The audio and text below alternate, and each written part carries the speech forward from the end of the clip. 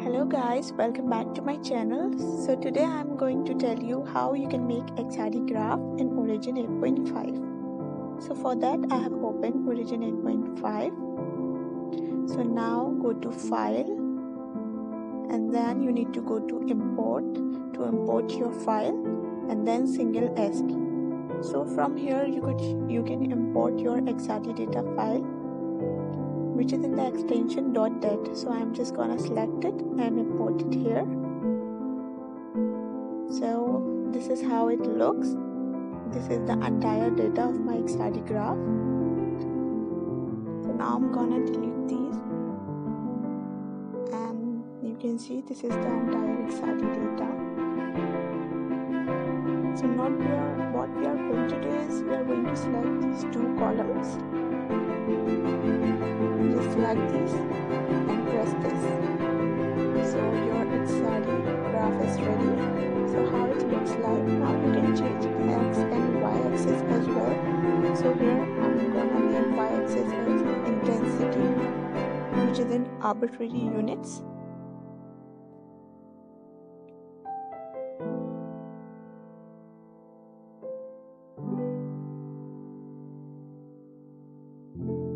And on x-axis I'm gonna write 2 theta, which is in degree. So for theta you need to select this alpha beta and press Q from your keyboard. So it's very simple guys, you can do it easily. And now degree.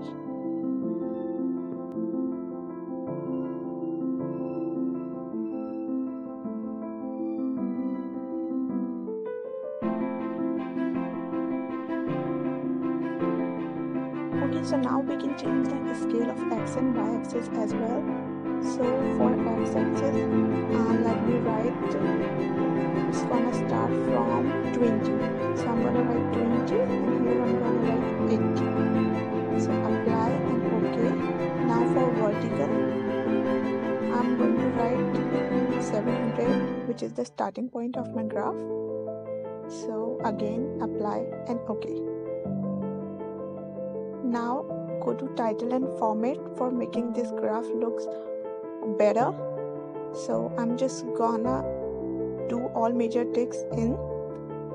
So here it's done for bottom. Now for top, just put all outs in none for top and right side, and I'm going to put the thickness 3, so it's going to look more presentable. So you can do it according to your choice, whatever you like.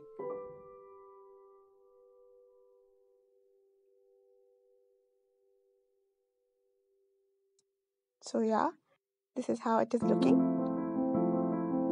Now the another important thing that you can do is you can put Muller indices also. So just press right click, add text and write your Muller indices corresponding to your each peak.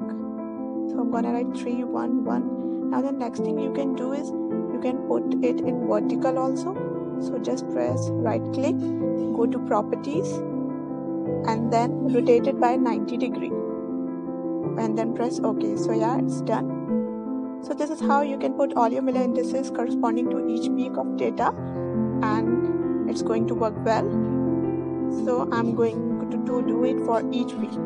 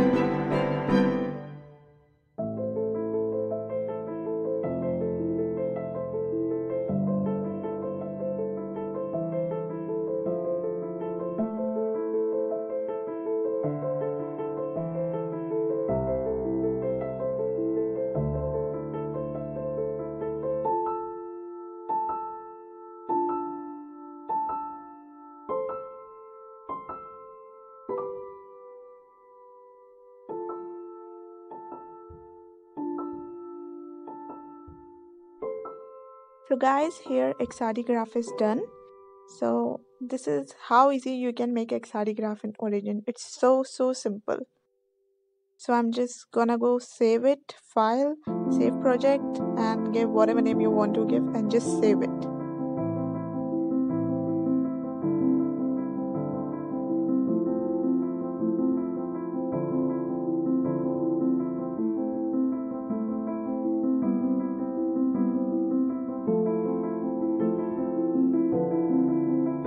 So guys, I hope this video helps you. If you find it good enough, then please like and subscribe to my channel, and don't forget to comment down below what you want to see next.